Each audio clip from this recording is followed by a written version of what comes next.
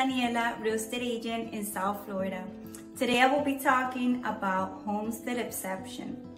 Quick disclaimer, I am not a tax expert, but as a real estate agent, I know how important it is for buyers to understand the benefit of filing the Homestead Exemption.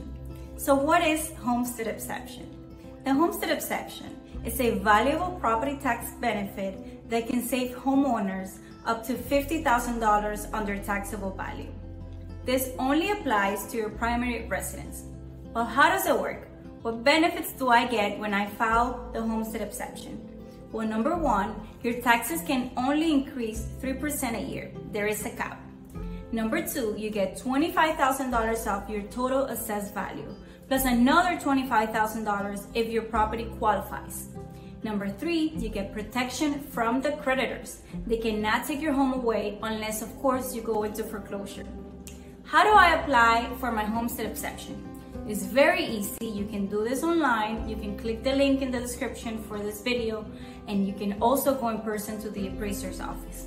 What you will need is the property folio number, your social security number, your Florida driver's license reflecting the property address, and your Florida vehicle registration reflecting the property address.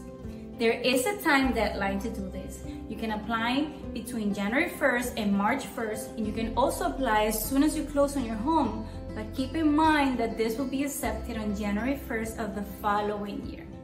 But Daniela, I own a second home in Florida. My primary residence is in New York, New Jersey, etc. Well, the state of Florida has a cap of 10% a year for your taxes. So here in Florida, not only we have summer all year round, no state income tax, but we also have a cap on property taxes for second homeowners.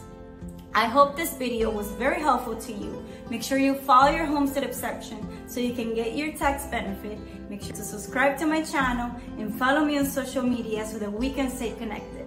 Don't hesitate to contact me if you have any questions.